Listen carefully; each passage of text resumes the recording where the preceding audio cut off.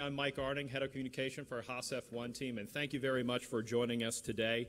A couple housekeeping items before we start. Obviously, we'll have our folks here on the dais say a few words. We'll then open it up to questions for those physically in attendance. We also have a teleconference component, so many of our F1 Media Corps who aren't here are dialing into that. So we will go back and forth between the media here and those on the teleconference. But I want to go ahead and introduce, right next to me, Gene Haas, founder and chairman of Haas F1 team. At the far end of the dais, Gunther Steiner, team principal, Haas F1 team. And in the middle, Romain Grosjean. And Gunther, Gene, very exciting element today.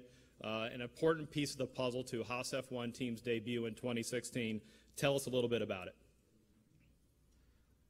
Well, this is part of our long-term strategy. I think we've always maintained that we wanted an experienced driver to lead our team into the 2016 season.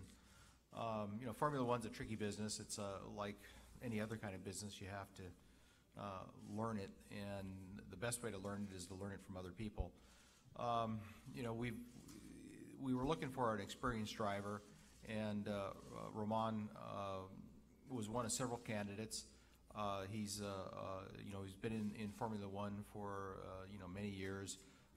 He's been an excellent driver for Team Lotus. I reviewed a lot of his video of his driving styles. One thing that was very impressive is the fact that he's scored points almost every season. And that's really what our primary goal here is to be able to score points. So I think as a piece of the puzzle, he's going to have a lot of work to do. He's going to be our lead driver, and we're going to depend heavily on him to help us with our strategies, with the car, with the racetracks, and just the learning of the whole operations of an F1 team. And Romain, you've had a very accomplished career in motorsports, winning championships in every series you've competed in as you've climbed the ladder to Formula One. What was it about Haas F1 team that made you decide this was the place for you? Well, it's a question I had to ask myself first of all, and thinking about your future and your career is always important. And I discovered the project a few years ago through the media, and then get to know a little bit more about what Gene and Gunther were doing and how it was nicely building up. And I like the fact that it's a different approach to what normal new F1 team would do. And I think it's an approach that can be pretty quickly successful. And if we're racing in Formula One, is not to be last on the grid, is to try to always do our best as a team, as a driver. And what we like is to try to drink the champagne on the podium. So, I think I like the idea with the partnership with Ferrari. I like the way everything has been going. I like the fact that it's going slowly but nicely. And as I said in the media recently, I'm very, very happy that I made that decision. And Gunther Steiner, our team principal, Gene discussed the overall reasoning for pursuing Romain, but can you talk about some of the details that make him the ideal fit for Haas F1 team in its inaugural season? Keep your finger on it. There you go. Doesn't work. I'll keep my finger on. As Gene said before, we looked around a lot to find the right driver because we wanted somebody with experience, but still hungry to do something to go with us this long way. And I started talks with the management of Romain in Barcelona to see if he's interested. And we spoke with quite a few drivers, and in the end, I spoke also with technical people, what they think about Romain, how he develops a car, because we have got a steep mountain to climb here. We are a new team, all new team members, so we needed somebody who knows what he's doing. And I think in the end we found the right guy, because he has done it quite a while now, and he's still aggressive enough, or still wants it enough, but he's not young anymore that he's unexperienced, that we lose time by having accidents or doing rookie mistakes. So I think we just picked the best one out there for what we are doing, and we focused on him and got him, and we are very happy, and we are looking forward to work with him. Excellent. A little bit of background on Romain: 78 Formula One races, 10 podiums. Recently finished third back in August at the Belgian Grand Prix. His 5th Formula One season currently with Lotus F1 team. We'll go ahead and open it up to questions for those in the audience before turning it over to the teleconference. We do have mic runners on either side of the audience here, so just raise your hand, state your name and affiliation, and we'll bring a mic to you. Yeah, we'll start right here in the center and down here.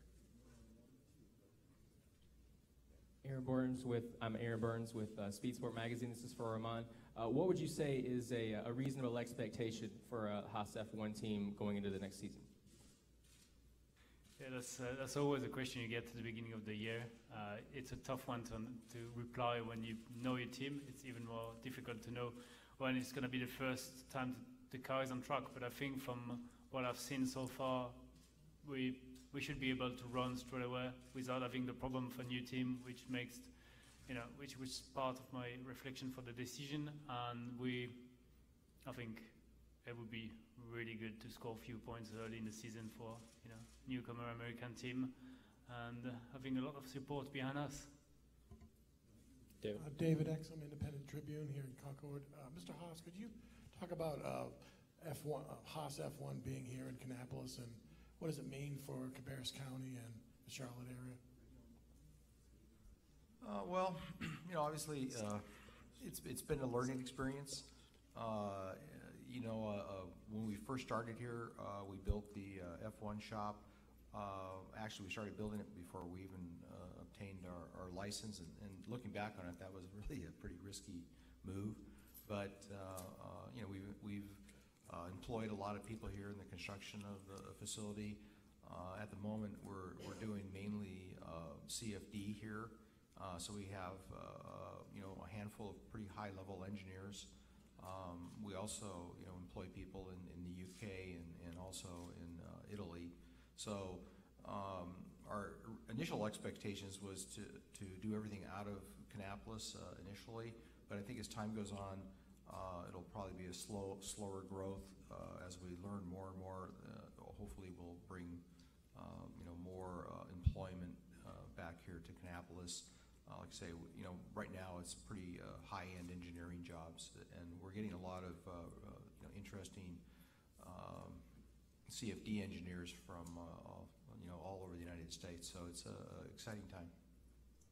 Great. Steve? Steve Post with Raceline to Gene. Can you compare for us building a NASCAR Sprint Cup Series team as you've done over the last 15, 20 years and the last couple of years building an F1 team? What are the similarities? What are the differences between building the two type of operations?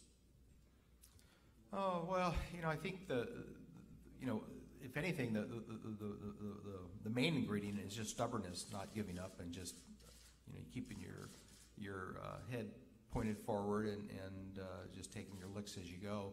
NASCAR was certainly difficult. We spent 5 or 6 years in NASCAR, and we were always in the back, and it was a pretty grueling, tough experience. I can sympathize with a lot of the guys that run in the back and just how hard that is. We were one of the fortunate teams, and Joe Custer put together a deal with Tony Stewart, and that became Stewart Haas Racing, and I think in their first season we started winning races. So that was a real eye-opener. It takes the right people to make things happen. The same thing with Formula One. When we first started out, initially, Gunther took me to I think Austin, and I met Bernie Ecclestone, and that was a real eye opener there too, because here's the godfather of Formula One, and you get to meet him, and he's pretty coy person. It's kind of like he almost dissuades you from wanting to start this business because he's seen so many people attempt it and failures. So, but like anything else, we kept banging away at it, and I think it was a couple years later he finally said, "Look, if you're really serious about this, we'll make a tender for you," and he had to open it up to various teams. But we, through the whole process, it really comes down to selecting the right people, taking your time, trying to analyze things, then adapting to what you learn. So what we initially started with, say, 2 years ago, has really kind of changed quite a bit.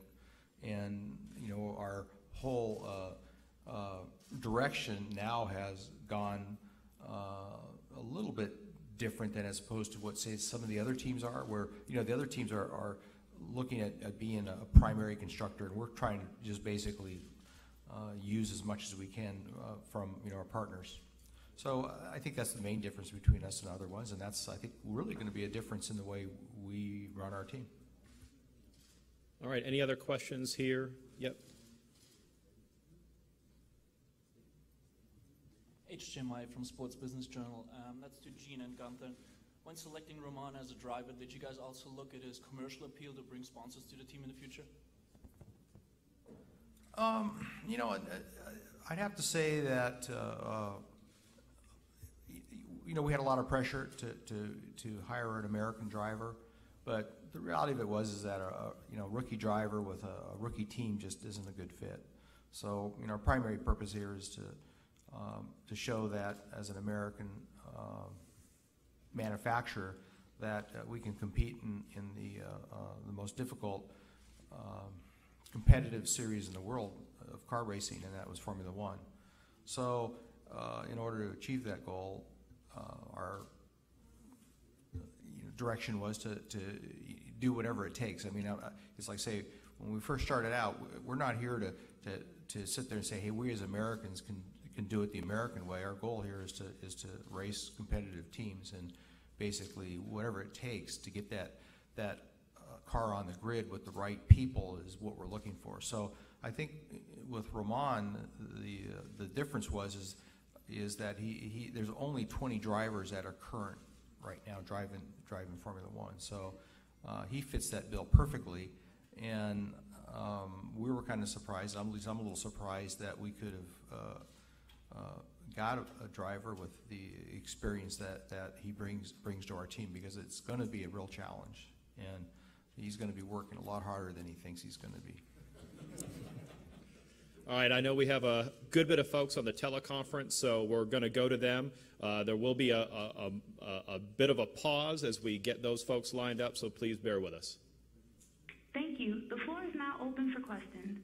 If you do have a question, please press *1 on your telephone keypad at this time. Questions will be taken in the order they were received. If at any time your question has been answered, you can remove yourself from the queue by pressing 1. If you are using a speakerphone, we ask that while posing your question, you pick up your handset to provide favorable sound quality. Again, ladies and gentlemen, if you do have a question, please press *1 on your telephone keypad at this time. Please hold while we poll for questions. All right, our first question comes from Dan Knutson with Speed Sport News. Please state your question. Hi, this is for Gene Haas. The last 3 teams that entered Formula One failed, although one did revive. Where will Haas succeed where they failed? Or how will Haas succeed where they failed? I think our strategy is different than what those teams faced. I think they were under a real time constraint. They had probably almost 6 months to put together a whole team, and I think when people think about entering Formula One, at least from my point of view at that time, and even a casual observer, is that somehow these cars you can go down and parts in cars and are all readily available, but you really have to build everything from scratch. I think that's what really tripped up the previous teams is that they just didn't allow enough time to actually build their cars. So when they got on the grid, they were really behind. So not only are you trying to develop and design your car, but you're also trying to race, and to try to do those things simultaneously is probably impossible. That's probably the biggest difference with us. We're taking quite a bit more time actually to get our car prepared, and at the same time we were also able to put together some very important relationships with obviously Ferrari, and then Dallara, plus our UK operation. We were very fortunate to be able to obtain a race shop that had a lot of facilities that we really needed. If we had to do that in a shorter time frame, I don't think any of that would have happened. So I think that's really the biggest difference is just the more time you have, the more time you have to develop the relationships that you need and secure the people, equipment, and other parts of the puzzle that it takes time, and time is what we need. And when we get to the grid, we won't be developing a car. We'll be ready to go. The car's fully developed, and I think even later this year we start to get to work on the 2017 car. So I think we're a little bit ahead of where those other teams were. We'll stay with the teleconference. All right, our next question comes from Matthew Walter with Bleacher Report. Please state your question. Hi, this is a question for Romain. Can you tell us what specifically about Haas convinced you that this was now, or is it more of a situation where maybe you thought things weren't going the way you wanted at Lotus and you're just looking for a change?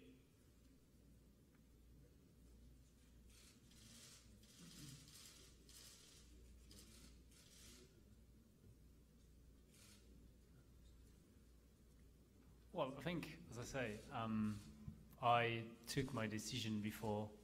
It wasn't. There were not a decision A and this decision B. I've met Gunther, I've met Gene. We spoke. They explained to me what was the project like, and I believe that it's a new approach to Formula One and an approach that's going to work. So, I think I've spent 10 years in Enstone. I know the guys very well, and it would have been easy to stay comfortable and stay there, but on the other hand, I want to try to win races, win championships, and I thought that coming here to us was a good step in a good direction to achieve that. We'll stay with the teleconference. All right, our next question comes from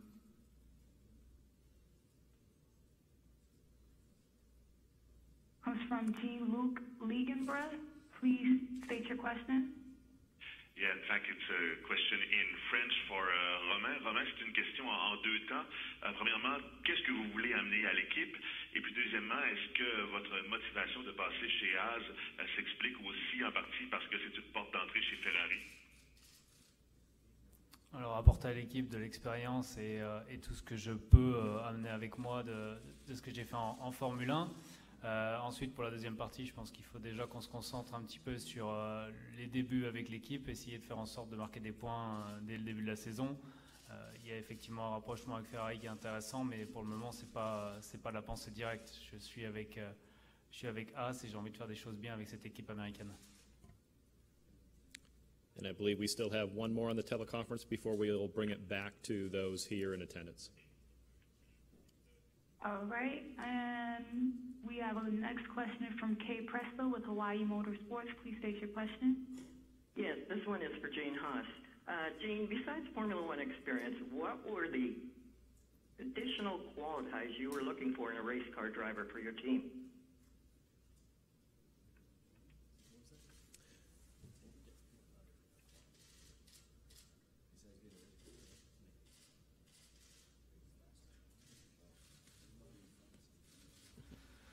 Well, that's actually a very good question, because that was the primary focus. Was looking for a race car driver, but I think some of the other qualities would be just the maturity of experience. There's always theory and then there's actual experience. So I think when you start out as a race car driver, you have a tendency to be a bit aggressive.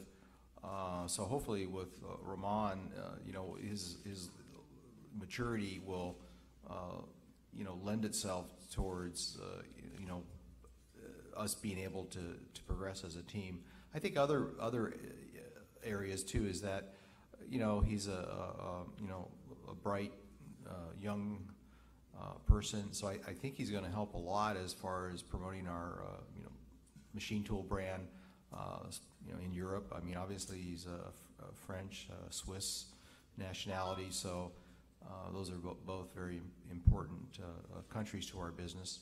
So we'll be looking forward to him, representing our products over there.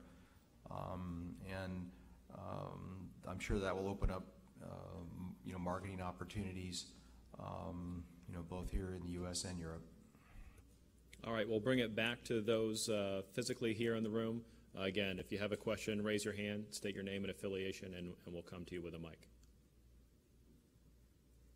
Any other questions here? Any remaining on the teleconference?